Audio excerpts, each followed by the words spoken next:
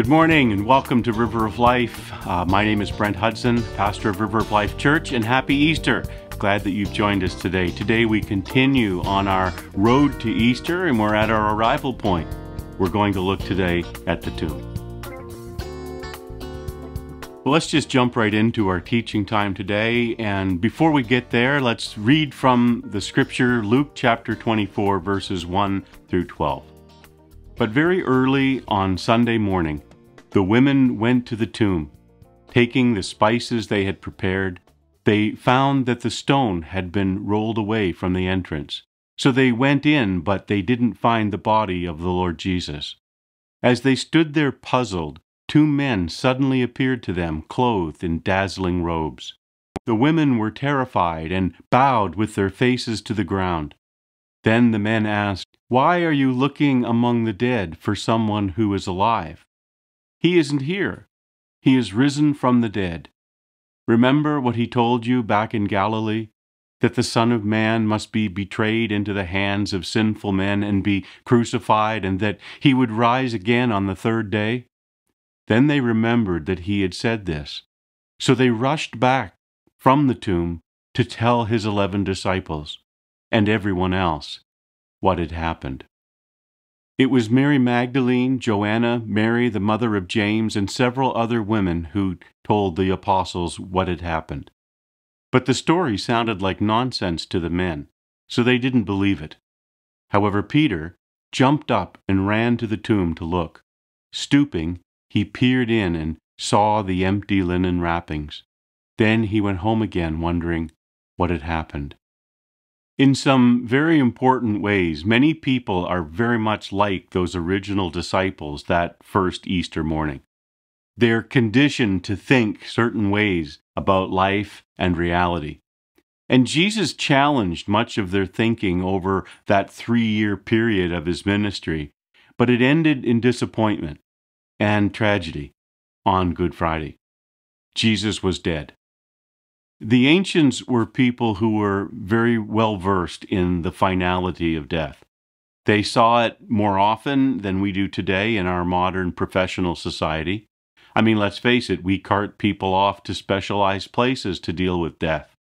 We pay them for their services. We grieve and we try to move on with our lives as best as we can. But there is a professionalism involved.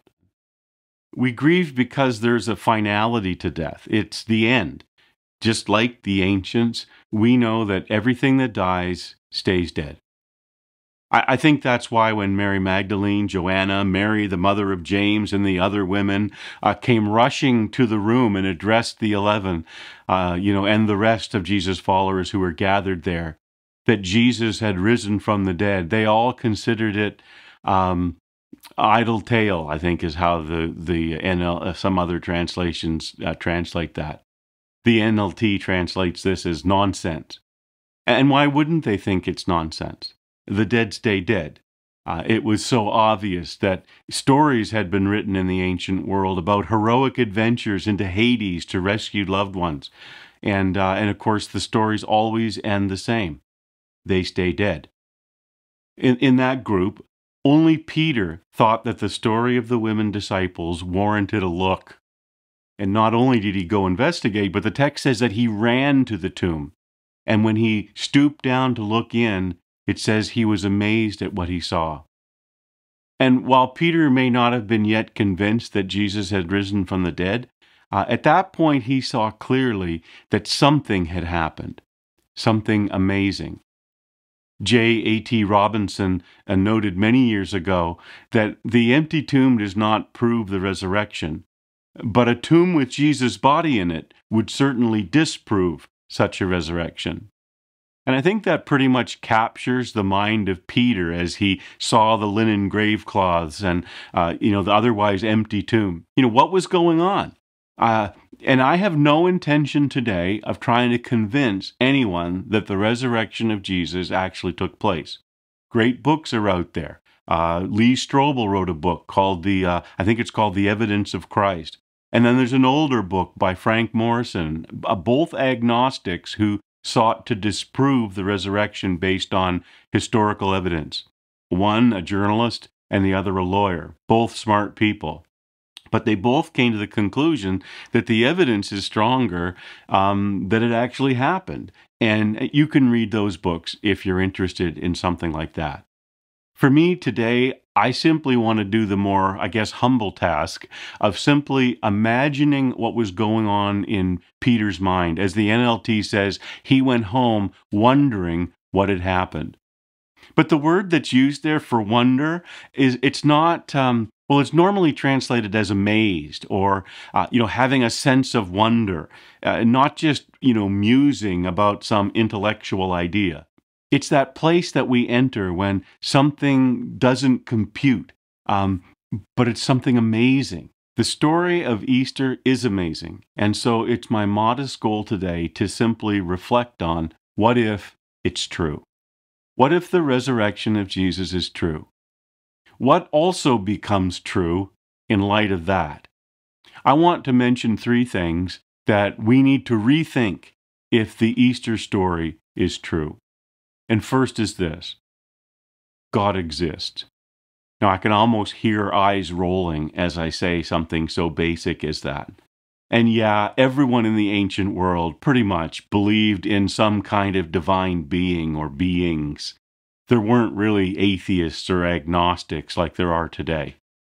Even so, the Bible is quite clear about the simple fact that it was God who raised Jesus from the dead.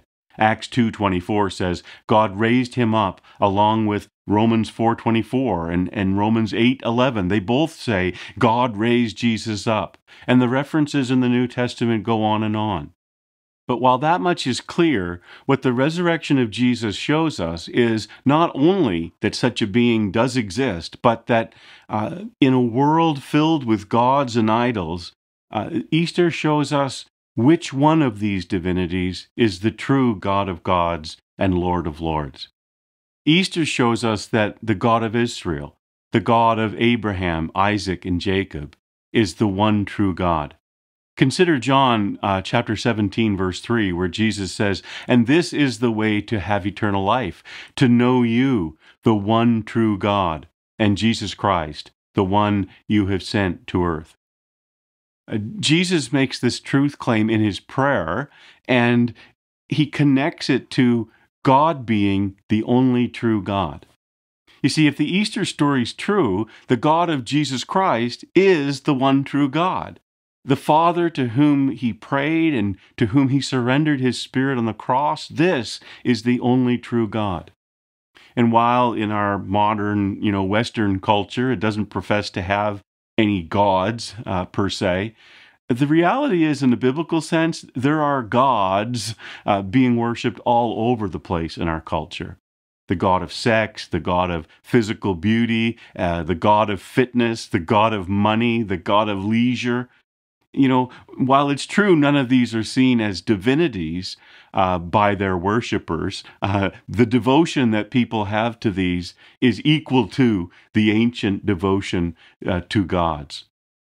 These things have become gods, basically, in the way that Paul uses the term in Philippians 3:19, where he says, "They are headed for destruction. Their God is their appetite. They brag about shameful things, and they think only about this life here on earth." But Easter teaches us that God exists, and that this God has a name, and that this God has extended a covenant and seeks relationship with all those who would worship him in spirit and truth through Jesus Christ, the resurrected one. Now, the second thing I want to reflect on as we consider what if this is true is that death is defeated. Now, when I say this, I'm not discounting the distress and grief that comes when someone we love dies.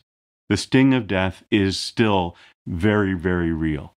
And most of us have felt its effects deeply in our own lives.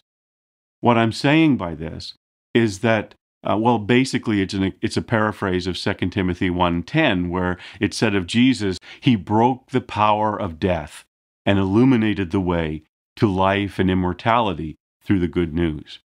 You see, the Easter story points out in all caps, death is defeated. Death will not have the last word. There's hope for those who are in Christ, and that goes beyond this life. Easter tells us that death is a temporary situation. The resurrection of Jesus is called the first fruits, that pre-harvest harvest. When we look to the empty tomb and ask the question, what if this is true? We can see that Jesus shows what we can expect ourselves. We may well die, but that's not the end of the story. The end is resurrection. The end is the power of God, overpowering death and restoring life and creation to its proper place. Easter shows us this. But perhaps what I see as the most significant thing about the Easter story, it tells me, if it's true, is that Jesus has been vindicated. People declare Jesus guilty. The court system declares him guilty, but God reverses that judgment. God vindicates Jesus, not only that he was righteous, but that he also was God's son.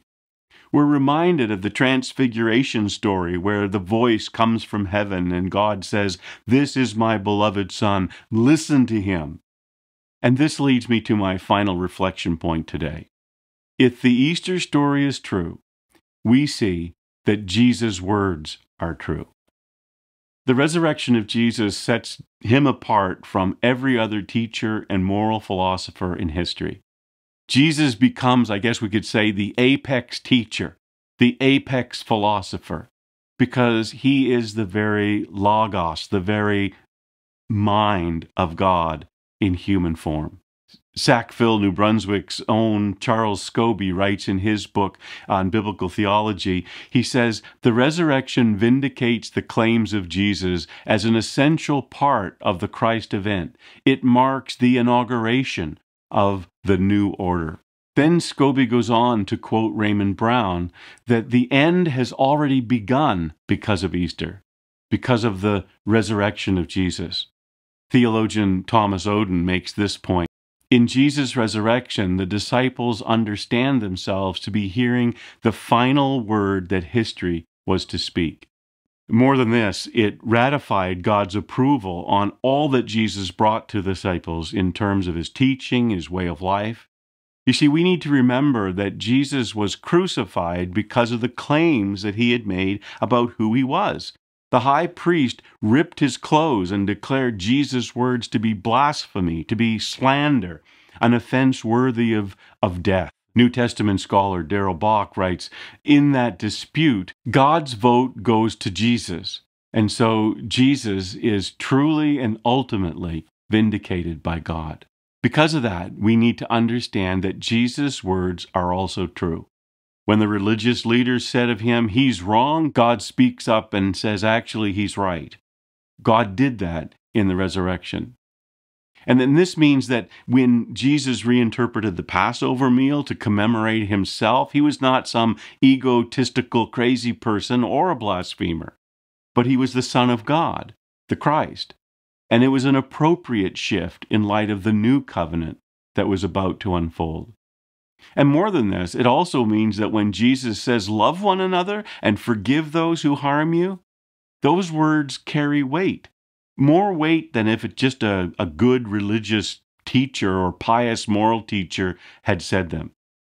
These are God's words to us. And because God knows us so well, heart and soul, these are words that are specifically honed and crafted for the unique problem that you and I have living with each other. We think of ourselves first. We prioritize what benefits our good. We're consumers of what pleases us. But what if Easter is true? What if God is real, just as real as the fresh air of spring? What if death and sin are tragic but yet temporary setbacks of our existence? What if the world's definition of taking care of number one is actually all wrong and upside down, and being a good and faithful servant of God, a servant on the way to hearing those words, well done, is actually about building others up according to their needs? What if it's putting what we want on the back burner just a little bit longer? What if it included listening to each other, really listening like Jesus did? Charles Scobie makes a very important point about the empty tomb. He says, in the Gospels, the women and the disciples do not believe in Christ's resurrection because of the empty tomb. They believe because of their encounter with the risen Christ. You know, with all the differences between our time and the time of Jesus, this one remains the same. People are not changed by facts about the empty tomb. People's lives are changed when they encounter the risen Christ. And on this Sunday morning, people are still encountering the risen Jesus. People are still experiencing his power at work in their lives to change, to love, to forgive, to break free.